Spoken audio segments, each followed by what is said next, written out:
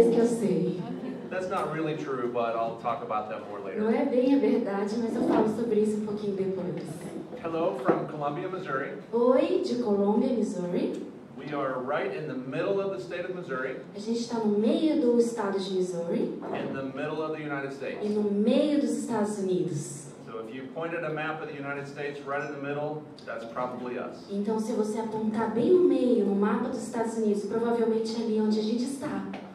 As Pastor Dennis told you, my name is Randy Raw. Como o pastor Danny falou, meu nome é Randy Raw. With me today is my beautiful wife, Kathy. Comigo hoje está minha linda esposa, Kathy. She's been speaking to your women already, Ela já vem falando com vocês, mulheres, and we have fallen in love with you. e a gente tem se apaixonado por vocês. She is very good at Portuguese. Ela é muito boa em português. Me, not so much. Eu não sou muito, não. So Daniela is going to have a challenge translating for me. Então a Daniela vai ter aí um probleminha aí, uma diversidade traduzindo para mim, não é verdade? To make sure we get everybody on the right foot to start, Para que todo mundo fique na mesma página para a gente começar, Pastor Dennis taught me something important. a pastor Danny me ensinou algo importante. If I make this sign, Se eu fizer esse sinal, that means laugh. significa que vocês têm que rir. It means I told a bad joke. Significa que eu fiz uma piadinha boba. I only have bad jokes. Eu só tenho piadinhas bobas. But seriously, we want to thank Pastor Dennis, Erica, Tomas, Pastor Leandro, and Julie for being great hosts this week. Mas, seriamente, agora eu quero agradecer o pastor Danny, e aí eu esqueci o resto de todo o povo, por essa oportunidade tão linda de estar aqui com vocês. Muito obrigada, gente. I told Daniela I would try not to overrun what she could remember. Eu falei para Daniela que eu não vou tentar falar menos para que ela possa lembrar. And I already messed that up. E eu acabei de dar uma bagunçadinha nisso. It can only get better from here. Só pode agora ficar melhor daqui em diante. Amém. But it is a joy to be able to experience you. Mas é uma alegria muito grande, gente, poder estar aqui e experimentar, estar junto com vocês. And we are honored and humbled to be here today. E a gente está honrado e humilde de estarmos aqui na presença de vocês. Our prayer is that you will hear God, not me. A nossa oração é que vocês vão escutar o Senhor e não a nós. It is amazing to me to see, É muito legal para mim, impressionante para mim ver, even though we're from different countries, different mesmo que a continents, gente é de países diferentes, de continentes diferentes, different cultures, and we speak different languages. culturas diferentes e falamos línguas diferentes. God is the same, Deus é o mesmo. and we can worship and love Him everywhere. E a gente pode adorá-lo e louvá-lo em todos os lugares. Aleluia. When we first learned of the family conference, Quando a gente ficou sabendo sobre a conferência de família and that you were talking about human problems and divine solutions, e que a gente iria falar sobre problemas humanos e soluções divinas, God brought back to our minds how truly awesome He is. Deus trouxe à nossa memória quão tremendo e maravilhoso Ele é. Almost 2 years ago, Quase 2 anos atrás, Kathy and I began creating 2 models for how to relate to God. Kathy e eu começamos a criar 2 modelos de como nós devemos nos relacionar com o Senhor. Until we came to Brazil, He had never given us the chance to show those models to anybody. Até a gente chegar aqui no Brasil, o Senhor ainda não tinha nos dado a oportunidade de compartilhar esses 2 modelos que Ele trouxe para os nossos corações. The models were about relating to God as our eternal Father, E os modelos são sobre como a gente se relaciona com o nosso Pai, como um Deus eterno. and other eternal relationships that we have. E outros tipos de relacionamento eternos que nós temos. So that's what we're going to talk about today. Então é sobre isso, irmãos, que nós vamos falar nesta manhã. One of the things we need to make sure everybody understands Uma das coisas que a gente tem que ter certeza de que todos vocês vão estar entendendo, in our church in Columbia, na nossa igreja na Colômbia, if I ask a question, se eu fizer uma pergunta, the answer is always Jesus. a resposta será sempre Jesus. I hope it's the same here. Eu espero que seja o mesmo aqui. So when we read and speak in Missouri, Então, quando a gente lê e fala lá em Missouri, we want to always make sure that everything has a foundation in the Bible. a gente tem que ter sempre certeza que tudo está fundamentado na palavra do Senhor. And why is that? E por que é isso? I'm glad you asked. Eu estou feliz que você perguntou. I told you they don't get better. Much of what we're going to talk about today is from the Gospel of John. Mas muito do que nós vamos falar hoje, queridos, é no Evangelho de João. Mostly in chapters 14 through 17. A maioria no capítulo 14 até o 17. It's in these chapters that Jesus shows us how all eternal relationships fit.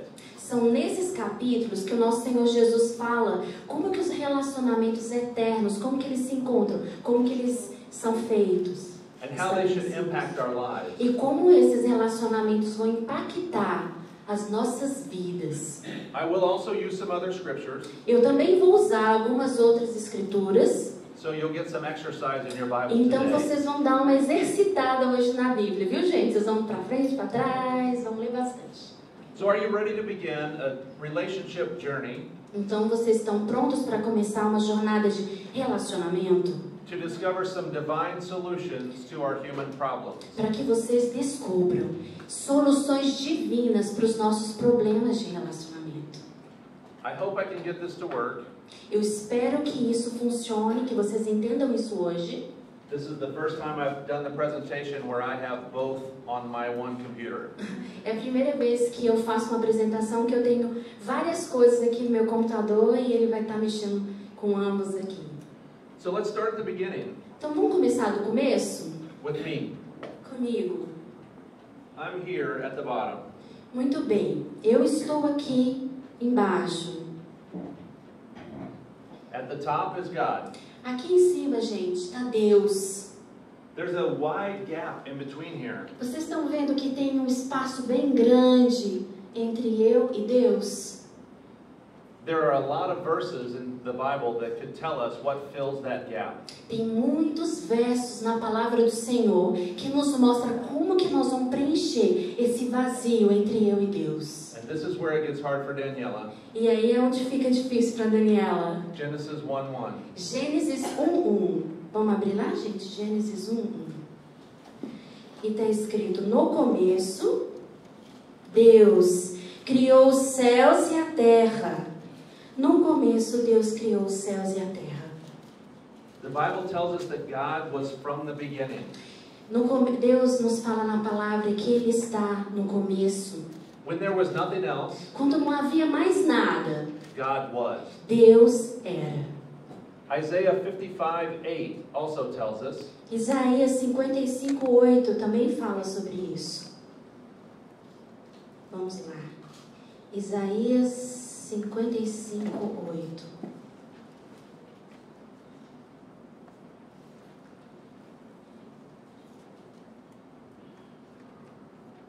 O Senhor Deus diz: os meus pensamentos não são como os seus pensamentos, e eu não ajo como vocês.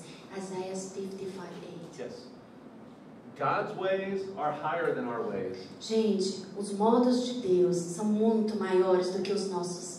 His ways are higher than our thoughts. A forma como que Ele trabalha é muito maior do que os nossos pensamentos. And how awesome is that? E que maravilhoso, que tremendo que é isso.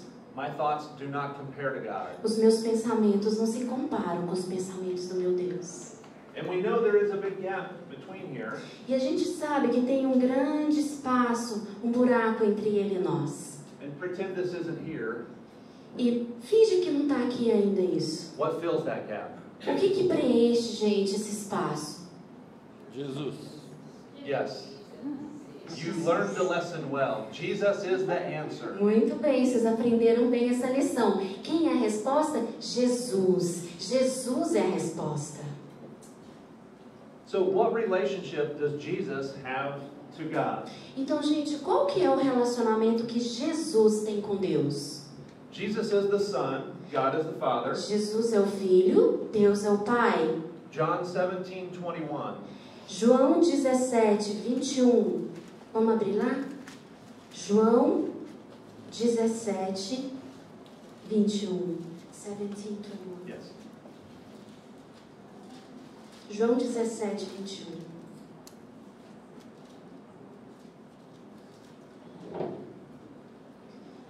Diz assim: e peço que todos sejam um, e assim como tu, meu Pai, está unido comigo, e eu estou unido contigo, que todos os que crerem também estejam unidos a nós, para que o mundo creia que tu me enviaste. Jesus tells us that he and the Father are one. Jesus está nos dizendo que ele e o Pai são um, And the Father sent him e o Pai o enviou so that the world would know. para que o mundo soubesse. And that's so true for us. E isso é a verdade muito grande para as nossas vidas. Our first divine solution, A nossa primeira solução divina, our first eternal relationship, o nosso primeiro relacionamento eterno must be with Jesus Christ. tem que ser com o Senhor Jesus Cristo. John 14:16 Vamos tells lá us, para João 14. João 14, 14, 16. 14:6. 6. João 14, 6. Tranquilo, gente? Vamos ler? Eu sou o caminho, a verdade e a vida. Ninguém pode chegar até o Pai a não ser por mim. Jesus says he is the way, Jesus diz, eu sou o caminho, Ele é o caminho. he is truth, Ele é a verdade. and he is life. E Ele é a vida. We cannot get to God Nós não podemos chegar até Deus except for through Jesus. se não for através de Jesus. The reverse is also true. O inverso também é verdade. Without Jesus, Sem Jesus, God cannot look upon us. Deus, Ele não pode olhar sobre as nossas vidas. Our sinful nature A nossa natureza pecaminosa separates us from God. nos separa de Deus. Only through the blood of Jesus Christ Somente através do sangue de Jesus Cristo, can God look upon o us. Senhor Deus pode olhar sobre as nossas vidas. Praise God for Jesus. Amen. Louvado seja o nome do Senhor por Jesus. Amém? Amen. So we relate to Jesus as our Savior. Então a gente se relaciona com Jesus como nosso Salvador. Then He relates to God for us. Daí Ele se relaciona com Deus por nós. Scripture tells us that Jesus sat down at the right hand of God. A palavra de Deus diz que o Senhor Jesus Cristo sentou à direita do Pai. And He's there on our behalf. E Ele está ali para o nosso favor. So Jesus is our first relationship. Então o Senhor Jesus diz, o nosso primeiro relacionamento That allows us to have eternal life. que nos permite a vida eterna. Well, what is our second relationship? Então qual seria, gente, o nosso segundo relacionamento? I'm glad you asked. Eu estou feliz que você perguntou. The second relationship O nosso segundo relacionamento, is the Bible. gente, é a Bíblia. How do we relate to the Bible? Como que a gente se relaciona com a Bíblia? Another good question. Outra boa pergunta. The first thing we have to know is that the Bible is from God. Primeira coisa que a gente tem que entender, a Bíblia, ela é de Deus. John 17:17. João 17, 17. Vamos lá, João 17, 17. Eu estou muito rápida? Tô não, né? Vamos lá, João 17, 17 diz assim: que eles sejam Deus por meio da verdade. A tua mensagem, a tua palavra é a verdade.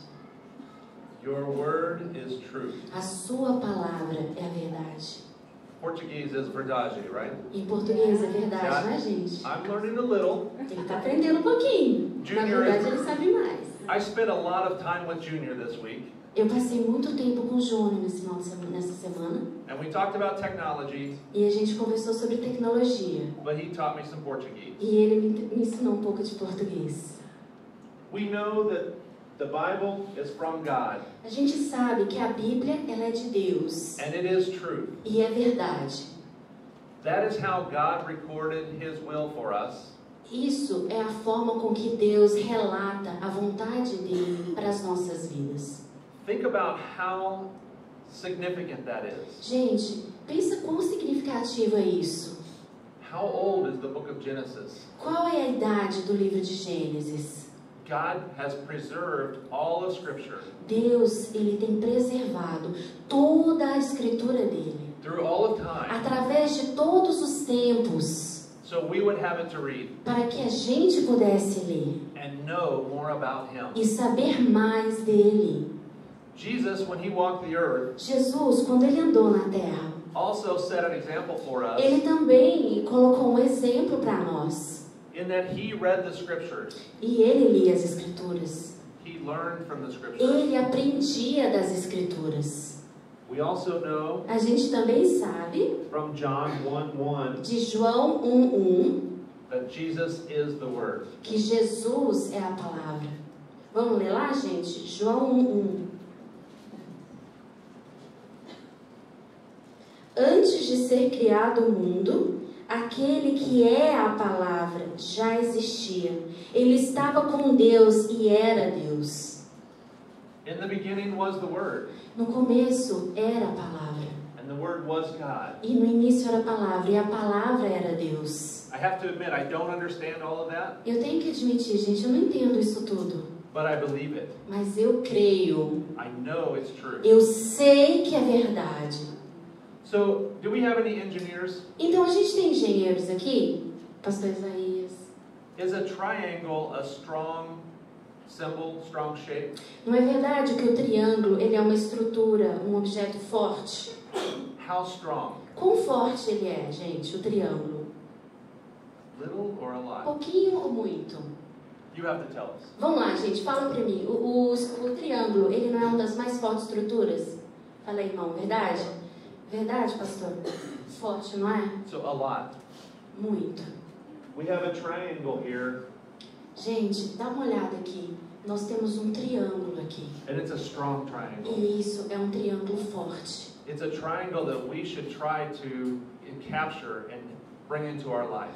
É um triângulo que nós devemos entender, que a gente tem que capturar a essência e trazer isso para as nossas vidas. How do we do that? Como que a gente faz isso? Isaiah 55:11. Isaías 55:11. Vamos lá, gente? Isaías 55:11. 55:11. Diz assim. Vou esperar vocês abrirem um pouquinho. É que eu tenho tudo marcadinho, que ele é muito organizado.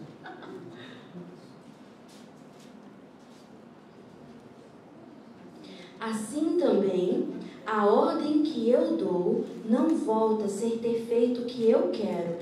Ela cumpre tudo o que eu mando. God's word goes out from him. A palavra de Deus vai até ele. From his very mouth. Através da boca de Deus, ela sai. And it accomplishes what he desires. E ela cumpre tudo aquilo que é propósito do Pai. Mas we must read Scripture. Nós temos que ler as Escrituras. If we don't read Scripture, se nós não lermos as Escrituras, it has no value for us. Não tem valor para nós. Just owning the book somente possuir o livro is not enough. Não é suficiente. How many of you own books that you don't read? Quantos de vocês têm livros que vocês não leem? Eu tenho muitos. Probably everybody. Provavelmente todo mundo, não é? We don't get the value from those books. A gente não vê o valor desses livros. It's the same with Scripture. É a mesma coisa da Escritura. If we don't read Scripture, se a gente não lê a palavra, we don't get value from it. A gente não recebe o valor dela em nós. I told you I've been working with Junior this week. Eu falei para vocês que eu venho trabalhando com o Júnior nessa semana. I have a lot of technology at my house. Eu tenho muita tecnologia na minha casa. And I brought some of it here with me. E eu trouxe alguma coisa aqui comigo.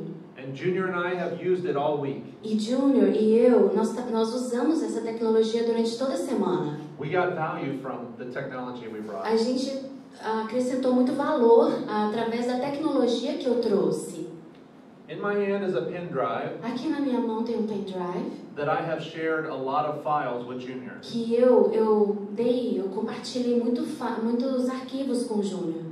I also have a lot of other data on my drive. E eu tenho muita informação aqui no meu compartimento. But if I don't plug it into something, Gente, mas se eu não colocar ele em algum equipamento, it has no value. não vai valer nada. I could throw it away Eu posso até jogar fora and it wouldn't matter. e não significaria nada.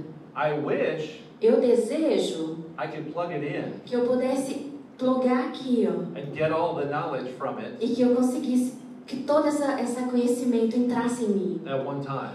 de uma vez só. Seria ótimo. But I have to plug it into a computer Mas eu tenho que colocar no computador. or it gives me no value. Ou então, gente, não tem valor nenhum.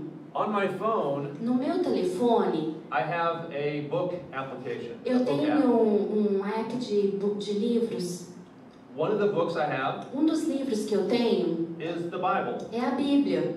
and I read it a lot on my phone. E eu leio bastante no meu telefone. I have a whole lot of other books Eu in my tenho book app muitos outros livros aqui no meu aplicativo, no meu app. I don't read, Mas eu não leio.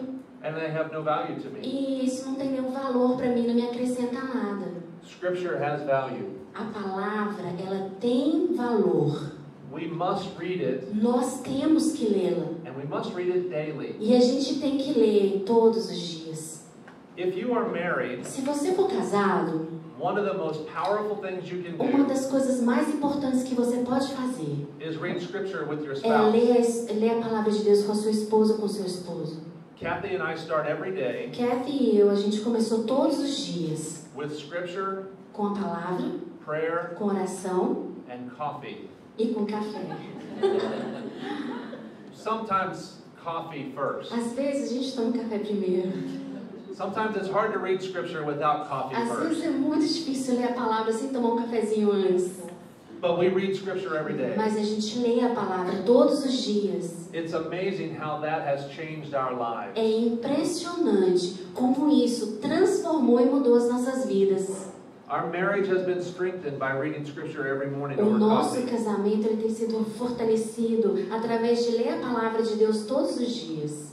That's when we started developing these models. Foi assim que a gente começou a desenvolver esses modelos. As we read Scripture, we realized the truth. De maneira que a gente foi lendo a palavra, nós fomos entendendo a verdade contida nela. And we wanted to put it on paper E a so we could gente explain it. queria colocar em papel para que a gente pudesse explicar.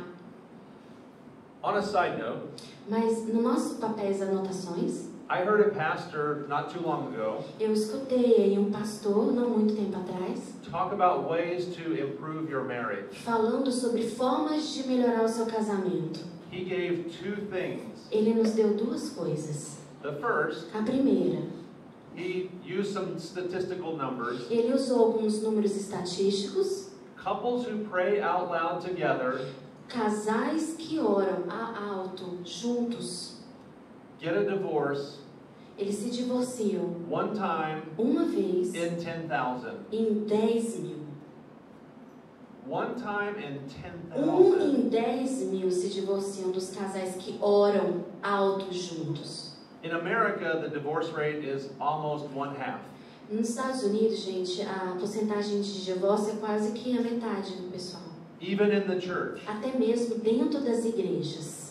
I like my chances Eu gosto que as minhas chances, because I love my wife. porque eu amo muito a minha esposa, I want to pray with her eu quero orar com ela todos os dias. out loud every day. E eu quero orar juntas, alto, todos os dias. A second thing he told me A segunda coisa que ele me disse, was that there is a simple word that we can use tem uma palavra simples que a gente pode usar, that helps our marriages get stronger every day. que ajuda muito o nosso casamento a ficar mais e mais forte a cada dia. In Portuguese, it's one word. Em português é uma palavra. In English, it's much harder. It's two words. Em inglês é muito mais difícil, são duas palavras. The word is obrigado. A palavra é obrigado. Do you tell your wife obrigado? Gente, você fala para sua esposa obrigado? Wives, do you tell your husbands obrigado? Esposas, vocês falam para os seus esposos obrigada? We often forget to do that. A gente frequentemente esquece disso. But back to Scripture. Mas vamos voltar para a palavra? When you read Scripture, will you find your name in the Bible? Quando você lê a palavra, I have never found my name when I've read the Bible. Vocês encontram o nome de vocês na Bíblia? Eu nunca encontrei meu nome na Bíblia. If my name was Matthew, Se o meu nome fosse Mateus, John, João, Luke, Lucas, Peter, Pedro, Paul, Paulo, I could find my name. eu poderia encontrar meu nome na Bíblia. But I don't find my name when I read. Mas eu não acho meu nome na Bíblia quando eu leio. So what do? Então o que eu faço? Has God left me out? Será que o Senhor me deixou de lado? No. Não. He has a provision for us. Ele tem uma provisão para você. It is our next eternal relationship. É o nosso próximo relacionamento eterno. It is the Holy Spirit. É o Espírito Santo. Before Jesus left his disciples, Antes de Jesus deixar os seus discípulos, he told them he would send the helper. ele disse para eles que enviaria o ajudador. John 14:6. Em João 14:6. Vamos lá, gente. João 14:6. Sorry, 14:16. 14:16. João 14:16. Posso ler? 14:16. Eu pedirei ao Pai, e Ele lhes dará outro auxiliador, o Espírito da Verdade, para ficar com vocês para sempre. A minha versão é muito atual, né? Deve estar bem diferente. Jesus told his disciples O Senhor falou para os seus discípulos he would give them a helper, que Ele os daria um auxiliador, um ajudador. and that helper would be with them forever. E esse ajudador estaria com eles para sempre. That same helper is with us. Esse mesmo ajudador, gente, ele está conosco. The Holy Spirit is our helper. O Espírito Santo, ele é o nosso ajudador. How does he help us? Como que ele nos ajuda? I'm glad you asked. Eu estou feliz que você me perguntou. Romans 8:26. Vamos lá, gente, Romanos 8.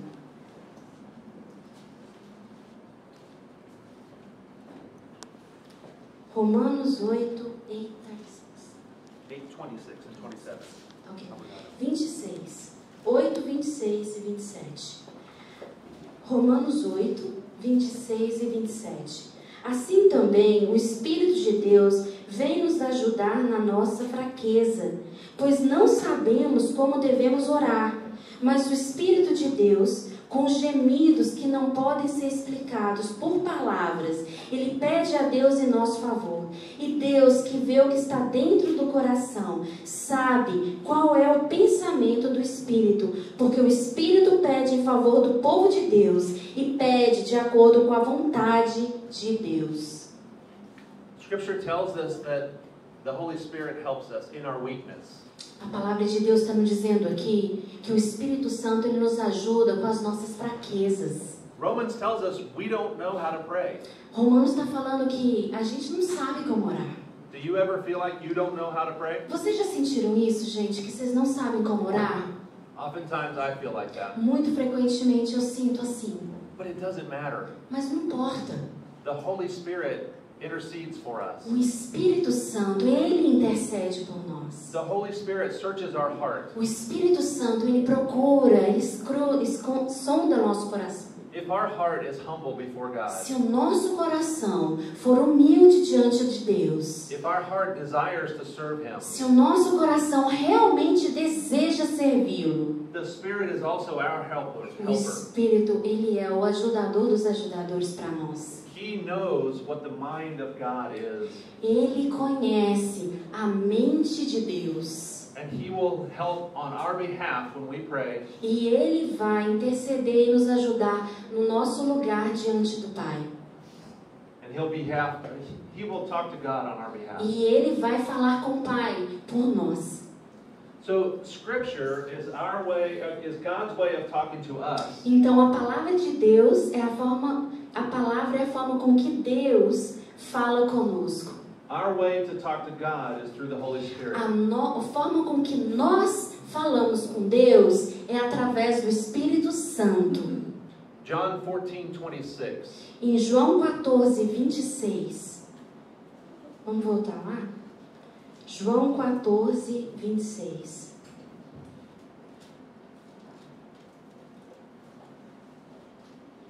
Mas o Auxiliador, o Espírito Santo, que o Pai vai enviar em meu nome, ensinará a vocês todas as coisas e fará com que lembrem de tudo o que eu disse a vocês.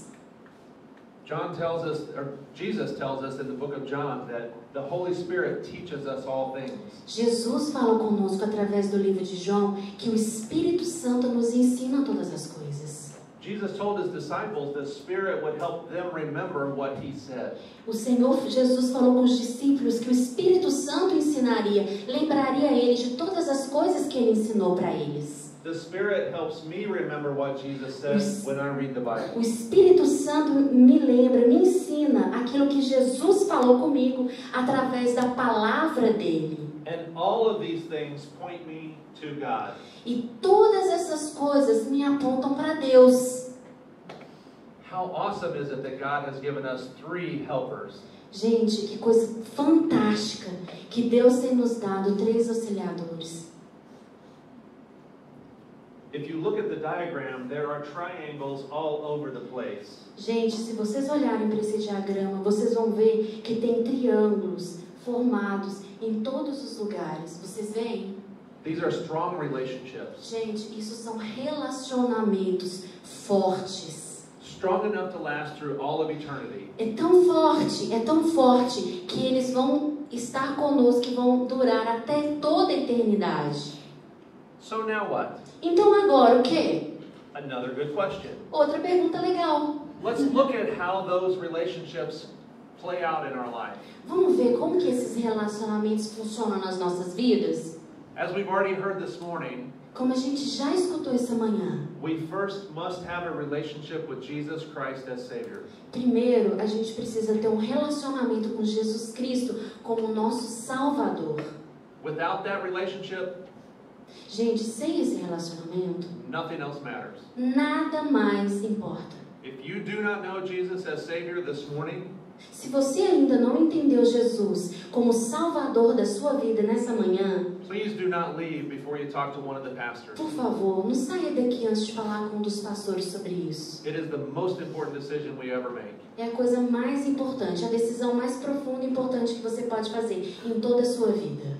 Once we have that relationship, Se a gente já tiver esse relacionamento, a partir do momento que a gente tiver ele, we need to read the Bible. a gente precisa ler a Bíblia. We need to read the Bible every A day. gente precisa ler a Bíblia todos os dias. And if you're married, read it with your E spouse. se você é casado, lê com a sua esposa ou esposo. If you're not married, read it with somebody you want to be your spouse. Se você não é casado, lê com alguém que você queira que seja seu esposo ou sua esposa.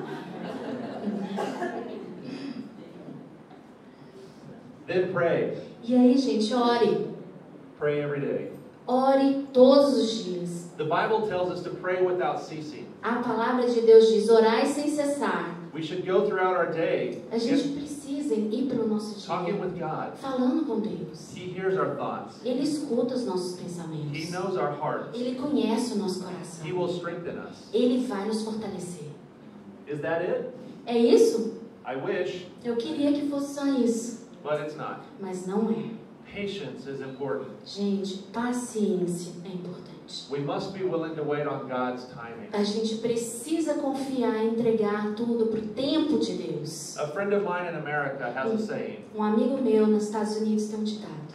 God's timing almost always feels just too late. O tempo de Deus sempre, quase que sempre, parece dar a sensação de ser tarde demais. But it's not. Mas não é. It's perfect. É perfeito. We've been praying for Pastor Dennis A gente tem orado pelo pastor Denis to be able to come and go to Calvary Bible College in para the que United ele States. pudesse vir e ir para Calvary Bible Church nos Estados Unidos. Some of you met Pastor Mike last week. Muitos de vocês conheceram o pastor Mike semana passada. Pastor Mike has been frustrated with our government O pastor Mike ele tem ficado muito frustrado com o nosso governo, because they're not moving very fast. porque as coisas não acontecem rápido, But we know mas a gente sabe it will be in God's perfect que timing. será no tempo perfeito de Deus. And that is what we must hold to. E é isso que nós temos que nos agarrar e segurar. Many times I look back on my life Muitas muitas vezes eu tenho olhado para minha vida.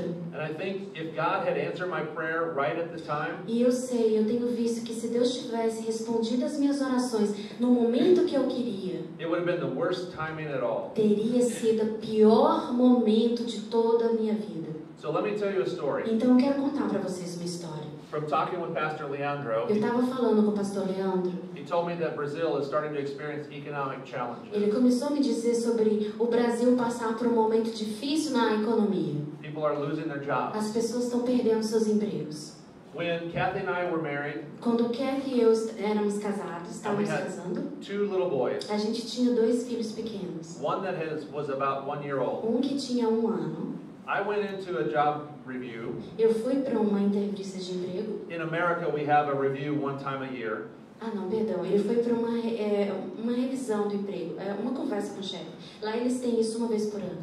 And I was thinking this would be a good review. E eu pensei, vai ser uma entrevista boa, uma revisão boa do meu emprego.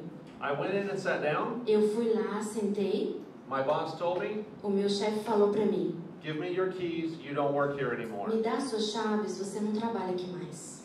Not a good day. Não foi um dia bom. 2 little boys. 2 filhinhos. My wife stayed at home with our A children. minha esposa ficando com as crianças em casa. And I have no job. E eu não tinha emprego.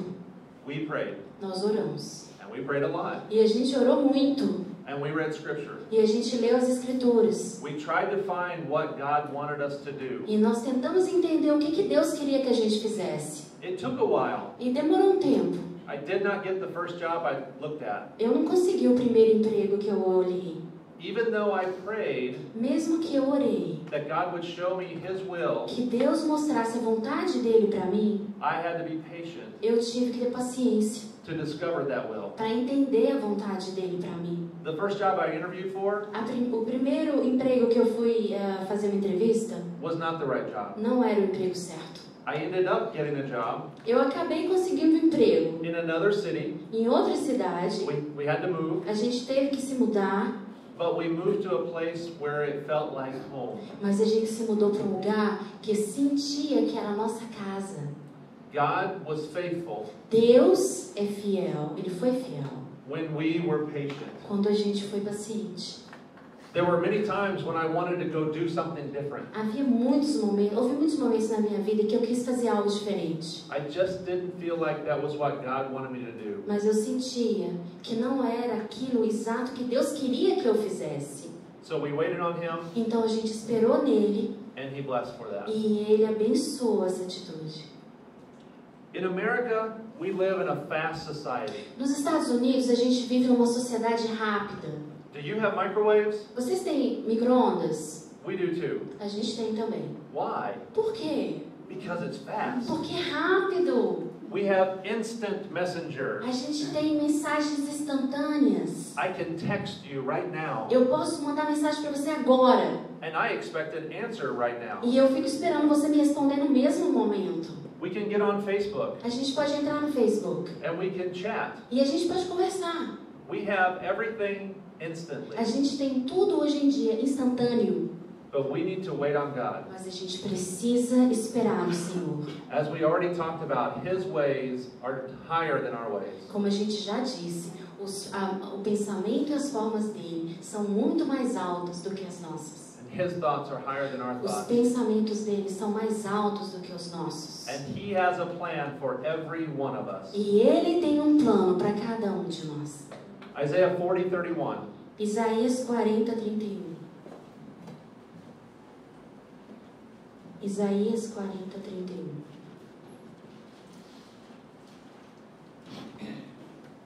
Mas os que confiam no Senhor recebem sempre novas forças, voam nas alturas como águias, correm e não perdem as forças, andam e não se cansam. God will strengthen us if we wait on Him. Deus, Ele vai fortalecer a tua vida na medida que você espera nele. Does it stop here? Acaba aqui? No. There's Não. one more. Tem uma coisa a mais. We need to be a disciple, Nós precisamos ser discípulos and we need to disciple others. e nós precisamos discipular outros. I love your nucleos. Eu amo seus núcleos. This is what it's supposed to look like. Isso é o que tem que ser, é como deve parecer. Someone coming alongside Alguém que vem ao seu lado and teaching someone new. e começa a ensinar uma pessoa nova. Teach them the scriptures. Ensina eles a escritura. Teach them how to pray. Ensina como que ora. Help them to know Jesus more fully. Os ajuda a conhecer Jesus mais profundamente. We also, though, Nós também need to be looking to learn more ourselves. precisamos de nós mesmos aprendermos mais. We must be continual students. A gente precisa ser pessoas que continuam estudando. The Bible tells us when we become a Christian, A Bíblia nos diz que quando nós nos tornamos cristãos, we become part of the body of Christ. nós nos tornamos parte do corpo de Cristo. What would happen if the mouth refused to eat? O que acontece, gente, se a boca se recusa a comer? Or the heart refused to beat? Ou o coração, ele se recusa a bater? It would have bad effects on our bodies. Seria efeitos horríveis sobre todo o nosso corpo. But what if we think we're the little finger? Mas e se a gente pensa que a gente é o dedinho? How important is the little finger? Quão importante é o dedinho? I submit to you it's very important. E eu digo para vocês, é muito importante. Hold your finger up. Coloca o seu dedo pequenininho para cima. It doesn't look that important. Não parece importante, né, gente? Put it in your mouth Coloca na sua boca and bite. e morde. Is it important now? É importante agora? Oh yes. Ah, é importante. We often think we're not important. Muitas vezes nós achamos que nós não somos importantes. God made every one of us in His image. Gente, Deus fez cada um de nós aqui a sua imagem. He knew us before we were born. Ele nos conhecia muito antes de nós nascermos. He knows the hairs of our head, Ele conhece o cabelo da nossa cabeça. even the hair that used to be there Mesmo que o cabelo ele estava lá antes, ele não está mais. and might not be there anymore. E talvez não está Don't mais pat aqui. your husband's head. Por exemplo,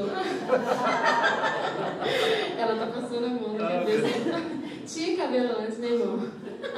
We are all important. Nós somos todos importantes. But if you're not reading scripture, Mas se você não estiver lendo a Bíblia, if you're not praying, se você não estiver orando, if you are not being se patient, você não tem sido paciente, it's impossible to be a disciple. é impossível ser um discípulo de Jesus. So as we've talked about all the eternal relationships, Então, quando a gente estava aqui falando de todos os relacionamentos eternos, it comes down to our decision. vem para nossa decisão. Will we do these things? Gente, nós vamos fazer essas coisas? Philippians 2:13. Filipenses 2:14. Filipenses 2:14. 2:13. 13. Yes. 2:13. Filipenses 2:13.